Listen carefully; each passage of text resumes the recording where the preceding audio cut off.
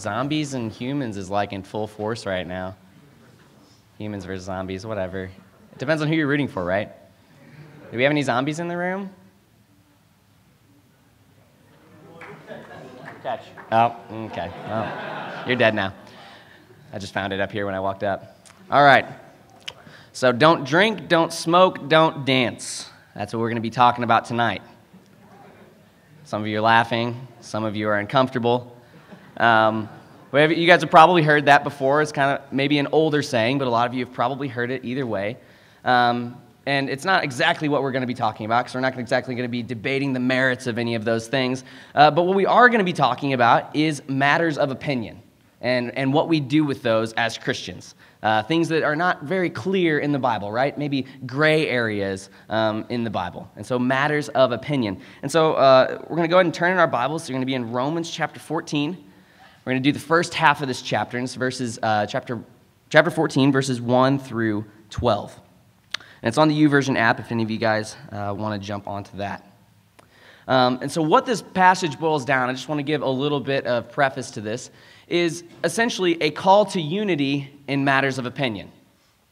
And now don't get me wrong, when I say unity in matters of opinion, I don't mean that we all have to believe the exact same thing on all of these maybe gray areas in the Christian life.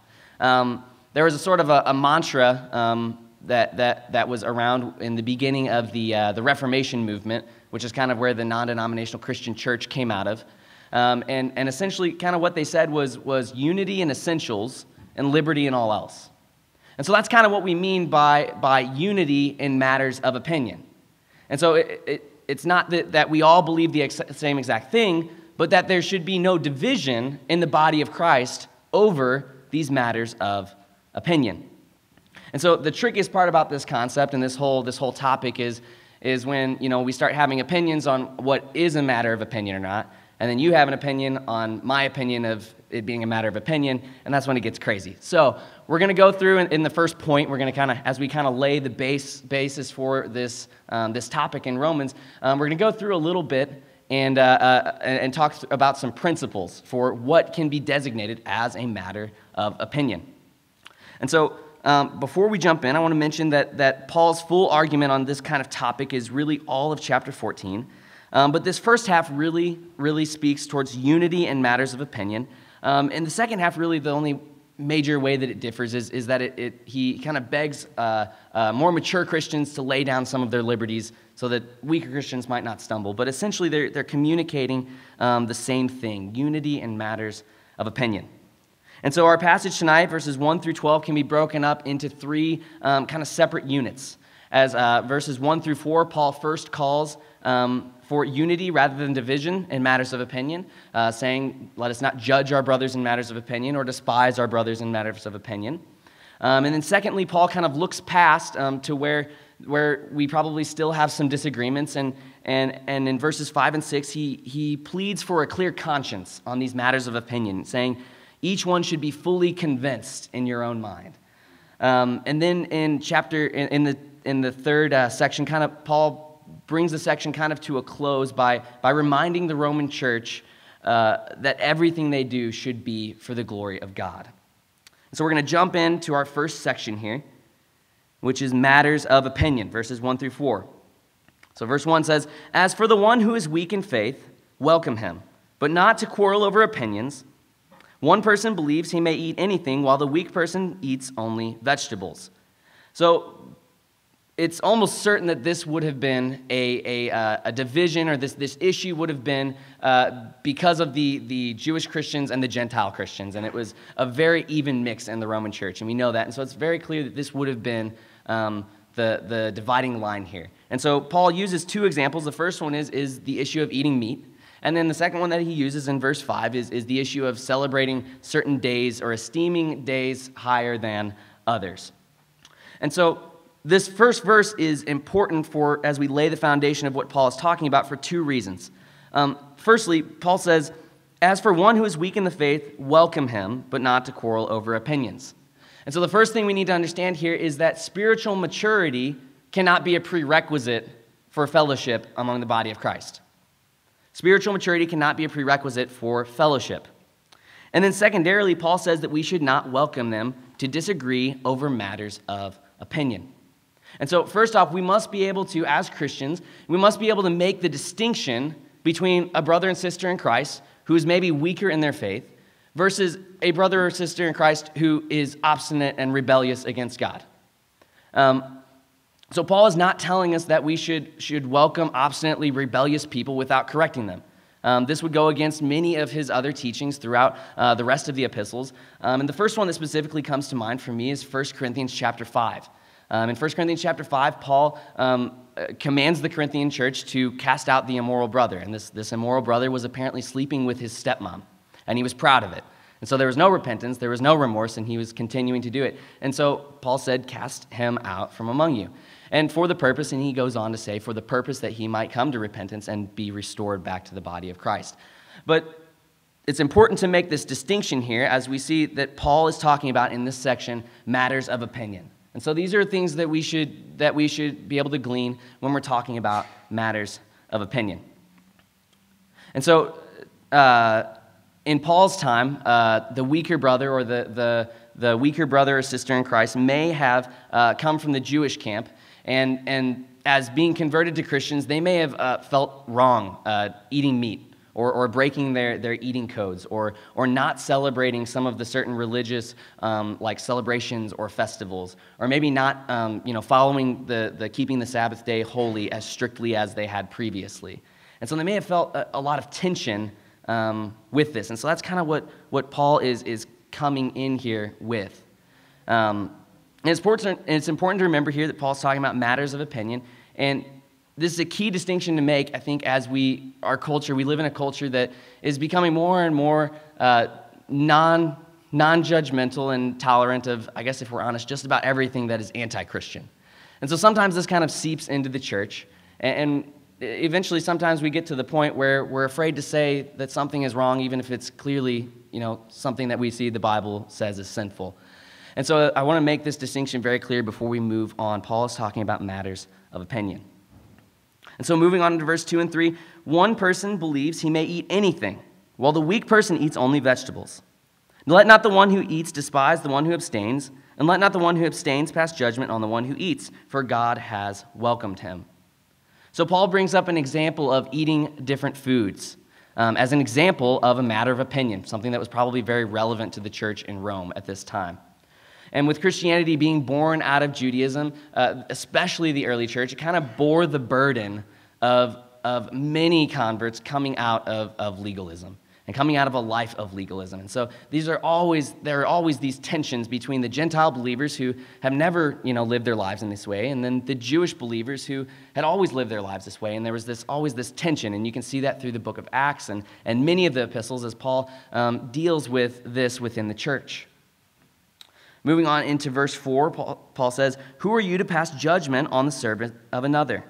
It is before his own master that he stands or falls, and he will be upheld, for the Lord is able to make him stand." So Paul uses kind of a servant-master illustration here in this verse to show that God is the judge of all. And so Paul is kind of communicating a general principle here to show that we cannot pronounce judgment on our brothers and sisters in Christ over matters of opinion. As we see in verse 3, it says, "Let not the one who eats despise the one who abstains. Let not the one who abstains pass judgment on the one who eats." And so the judgment and despising likely probably follows those who were abstaining, thinking they were a little bit better than everybody else for not participating. And then those who were participating probably despising those who withheld, who abstained, who didn't eat the food, right? And so we can see that, and you guys have seen that in your own lives as you come up, against matters of opinion. You can see that even in your own mindset sometimes when you're like, no, I'm not going to do that. It's hard to not be a little bit self-righteous, right? And then if you're the one, partaking in whatever this is, a matter of opinion, and somebody else is abstaining, it's very easy to be like, well, you're just a little stuffy, or you're just a little legalistic, right? We see that, and so that's what Paul is saying. Do not pass judgment on your brother in matters of opinion. Do not despise the one on matters of opinion.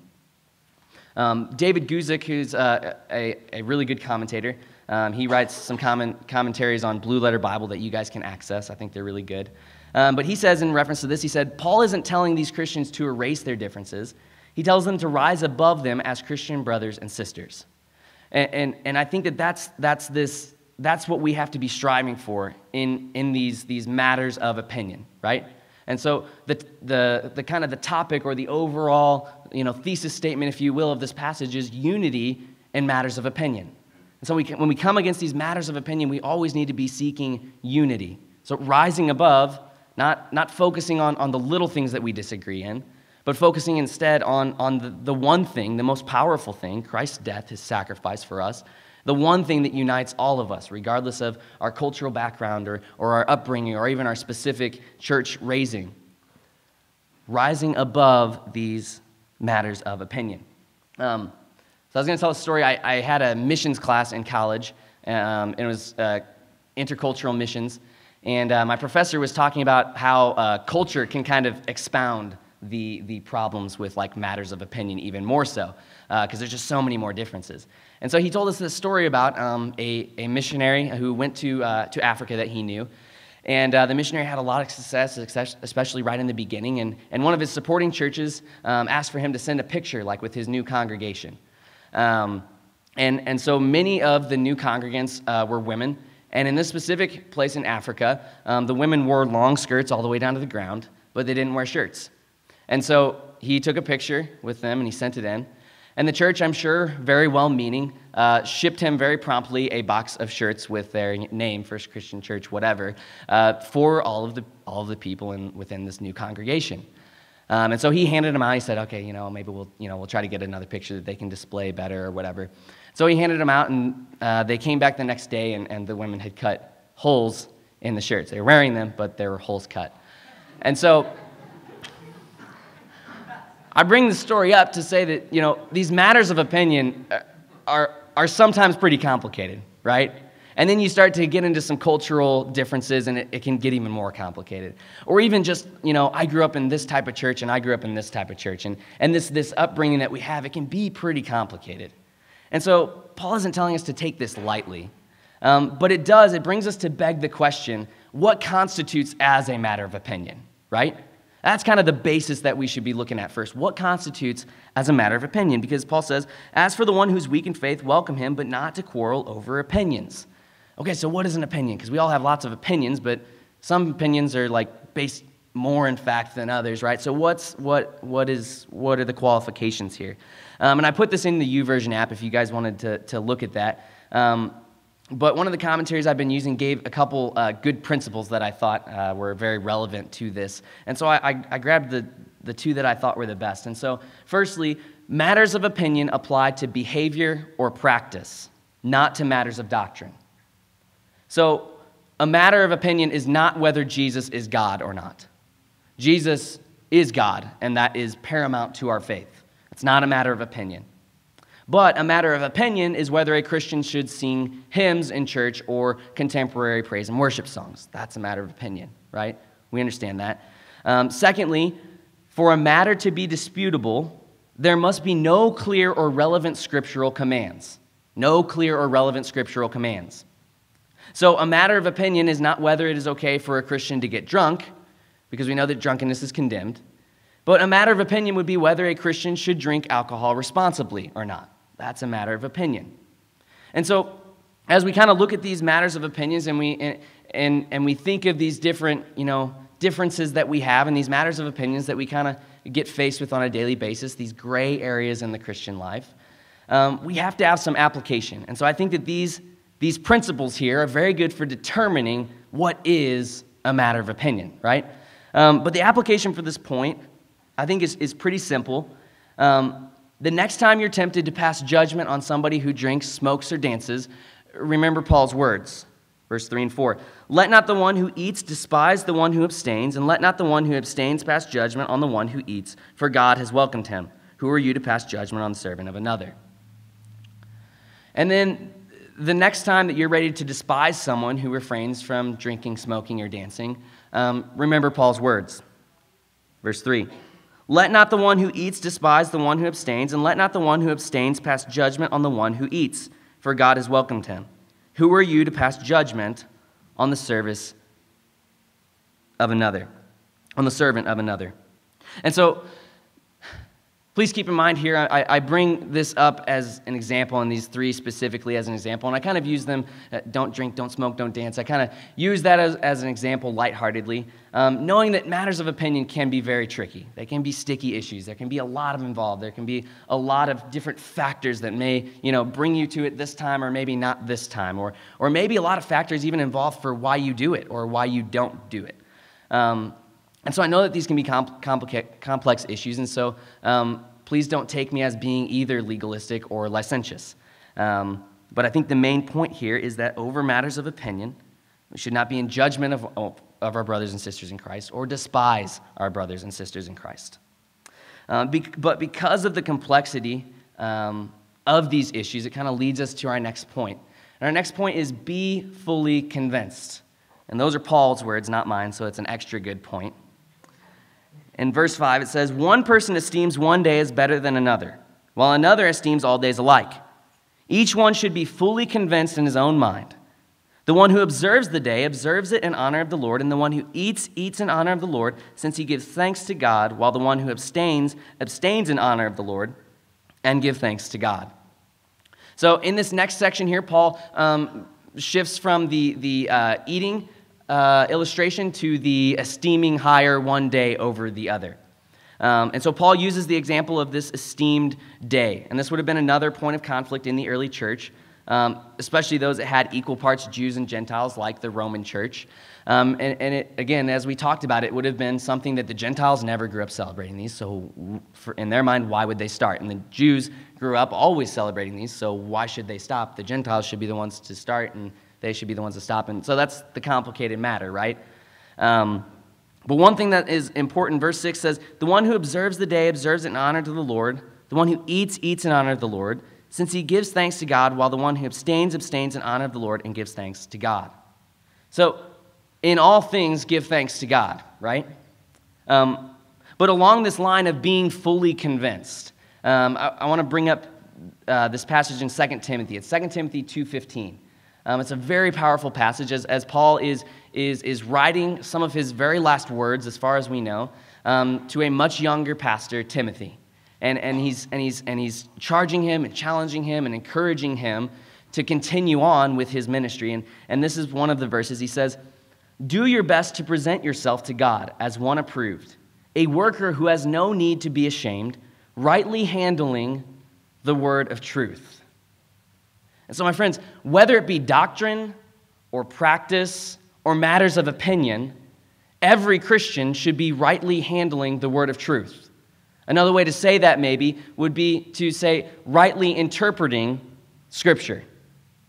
And so we have to present ourselves to God as one approved, a worker not ashamed, rightly interpreting Scripture. And so being fully convinced on matters of opinion might be kind of a little bit of a tough thing to do. That's going to take some work on our part, right? But we must be fully convinced, because that's what Paul tells us to do. Each one should be fully convinced in his own mind, and then go on to do whatever it is or to not do whatever it is for the glory of the Lord.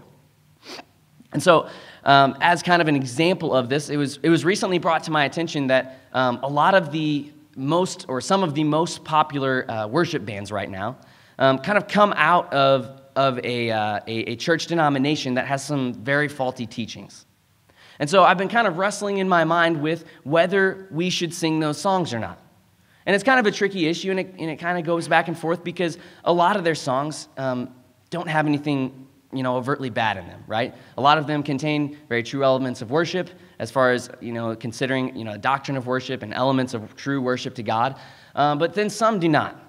And so I kind of wonder to myself, by us singing some of those songs, are we by any way endorsing some of the teachings that these bands come out of the churches that they come out of? And so I've been kind of back and forth with this in my mind, but I bring it up as an example to show that whether one were to sing none of this group's songs, or whether one were to examine each song, study them carefully, find true elements of worship according to Scripture, and then only just sing those songs, I think doctrinally this is kind of where Paul's words come into play. Each one should be fully convinced in his own mind, and then do it for the glory of God. And now, don't get hung up on my example here, and really any of my examples here, but I thought that this was kind of cool, and this might be kind of a fun exercise anytime you come up against a matter of opinion, is to kind of switch around Paul's words here. Not in like a really bad heretical way or anything, but insert what you're putting in there, or what you're wanting to do or not wanting to do, instead of the eating or observing a day. And so follow with me in verse 6. If we were to kind of insert this issue into verse 6, one might say, "To the one who sings the songs, sing them in honor of the Lord, and the one who abstains from singing the songs, abstain in honor to the Lord. Either way, give thanks to God." And so Paul is not communicating that matters of opinion are trivial by any means.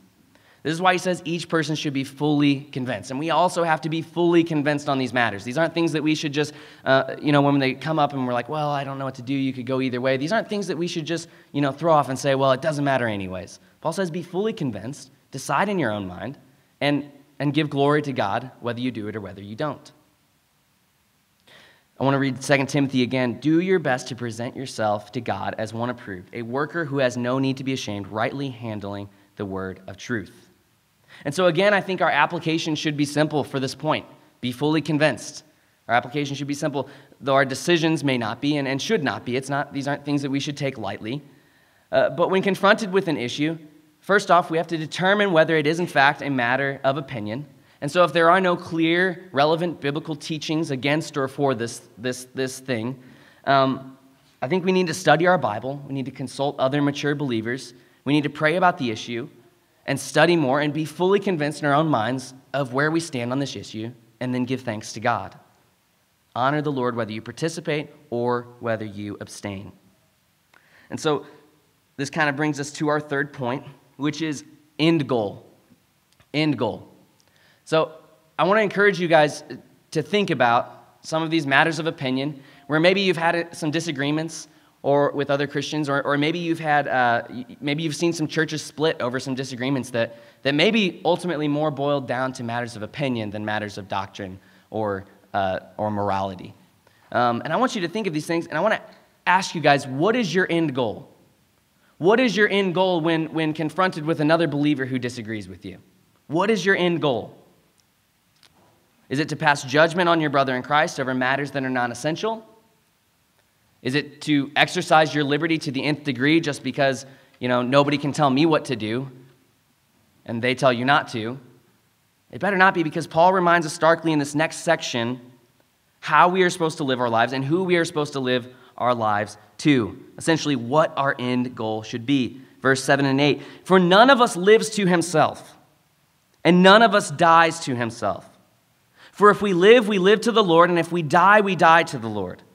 So then whether we live or whether we die, we are the Lord's." So Paul very starkly reminds the church of Rome that no one lives a life only to himself. Everyone's life affects the rest of the body of Christ. And Paul elaborates on this thought in kind of the next chapter, or the next section of chapter 14 a little bit more. But part of dying to self is a laying down of one's own independence, right? If you had to boil down the Bible's message kind of to us and in relation to our actions, it's never a exalt yourself. It's always a deny yourself, right? It's always a lay yourself down. Lay down your own pride. Lay down your own selfish desires. Whatever it is, it's always a laying down of something. It's always a laying down our own life in place for Christ. And so just as the illustration of us being many members as part of one body would imply, as Paul talks about in Corinthians, every one of our lives, what we do and our actions affect the rest of the body of Christ. And so that's something that we always have to remember here. Our actions affect other Christians. And so what is your end goal? Again, I ask you, is your end goal to promote your own self-righteousness in these matters of opinion? Is your end goal to follow your own selfish desires in matters of opinion? Or is your end goal to live and to die for Christ? For none of us lives to himself, and none of us dies to himself. For if we live to the Lord, and if we die to the Lord. So whether we live or whether we die, we are the Lord's. That has to be our end goal. It has to be. Verse 9, for to this end Christ died and lived again, that he might be both Lord of the dead and of the living. And so Paul is kind of echoing back to Romans chapter 6, where he talks about that how we are united with Christ in his death, burial, and resurrection through baptism. And he says that if we are united in a death like his, we will certainly be risen to a life like his. And so this is part of why Jesus died and came back to life, so that we could die with him and live a new life in him. And I believe Paul is very intentionally reminding the church of Rome of this fact, to bring them back to the realization that Christ did not die to set them free from a law that they could never obtain righteousness through, just so that they could bicker among themselves over matters of non-essentials, over matters of opinion. What is your end goal? Verse 11, for it is written, as I live, says the Lord, every knee shall bow to me, and every tongue confess to God. So then each of us will give an account to himself to God. So Paul quotes from Isaiah 45:23 to show that we will all give an account for our actions before God. So I don't know if any of you guys have thought about that. There's not a ton of verses of the Bible that speak to this, but whether you're a Christian or not, all of us will actually have to give an account to God of our actions. Are our actions good or bad? Whether you're saved or whether you're not, there's quite a few Bible verses here and there that kind of lead us to that conclusion. So each of us will give an account of himself to God. And so what is your end goal? Is it to judge your brother? Is it to win an argument? Or is it to glorify God in unity? Glorify God in unity in matters of opinion. What is your end goal? So how many of you guys like Settlers of Catan? Okay, a lot of people. Well, in Catan, those of you who know, sometimes you get cut off, right? And it's really frustrating. It's very frustrating when you get cut off. For those of you who don't know what Catan is, you kind of start in one place and you kind of build and you kind of expand throughout the rest of the map via roads. And so sometimes somebody like right before your turn can build roads to like cut off your road, and then you can't go any further. And so you can't get to like all of these resources to continue your empire. And so it's very frustrating. It's almost like sometimes a deal breaker for the game. But when you get cut off, you kind of have two decisions at that point, right? And you guys know what I'm talking about. The first decision is kind of the one that I usually end up taking, and that's to spend the rest of the entire game making sure that Andy doesn't win, or whoever cut me off, of course. But that's one decision. That's like the natural inclination. Like at first, you're just so full of rage. You're like, they're not going to win. They cut me off. They're not going to win. But sometimes you cool down and you go for option 2, right? Where you kind of reformulate your game plan, right? Figure out what's your next best plan of attack. What's the next best way that you can expand to still win this game, to still come out on top, right? In the same way, my friends, I think when we are confronted with matters of opinion, our end game can't be to win some petty little argument or battle with our fellow believers. You see, we might win the debate. We might exercise our freedom in spite of everybody else. But when we focus on these things, our end goal gets muddied. Our focus gets taken off of the ultimate goal. Not to be just the settler of Catan, but eternity with Christ in heaven. And unity in matters of opinion here on earth as we represent Christ's love to the world. And so when we get focused on these little battles and these little arguments, our focus gets taken off of what truly matters. What is your end goal? Our main focus has to be for unity in matters of opinion, knowing and trusting that each and every one of us ultimately will give an account to God for our actions. Verse 12, so then each of us will give an account of himself to God. And so in these matters of opinion, no matter how worked up you get or how right you might think you are, or whatever it is, trust that God's going to handle it in the end, and seek for unity over division. Unity over judgment. Unity over despising your brother or sister in Christ. What is your end goal? Verse 7, for none of us lives to himself, and none of us dies to himself. For if we live to the Lord, and if we die to the Lord. So then whether we live or whether we die, we are the Lord's. What is your end goal? Let's pray. Dear Heavenly Father, God, we thank you so much for your word. We thank you that you have spoken to us through your word. And we thank you for how applicable it is in our lives. God, I pray that as we go throughout the rest of our lives, that as we come into conflict over these matters of opinion, I pray that you would work in us and you would rightly show us when something is a matter of opinion and when it's not. And then you would help us to either not pass judgment or to not despise our brother or sister in Christ. Because, Lord, we don't want to pursue our own self-righteousness. We don't want to pursue our own selfish desires. We want to pursue living and dying for you. And we pray all this in Jesus' name. Amen.